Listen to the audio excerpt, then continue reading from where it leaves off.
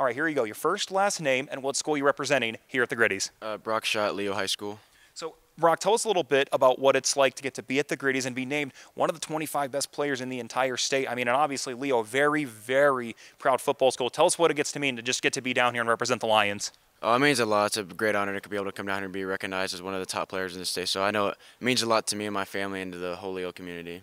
And then just tell us a little bit about think about it, when you were young, you started with the pads and the helmets, and now you're here and you're getting ready for your senior year. What's the big message that you want to remember during your final season? What do you want to accomplish during that final time for the Purple, which you're representing here today? Yeah. I just want to remember everyone who helped me get here, kind of just like be thankful for everything everyone has sacrificed for me to be able to be in the position I am today. So just kind of be thankful, keep that in the back of my mind for the rest of my career.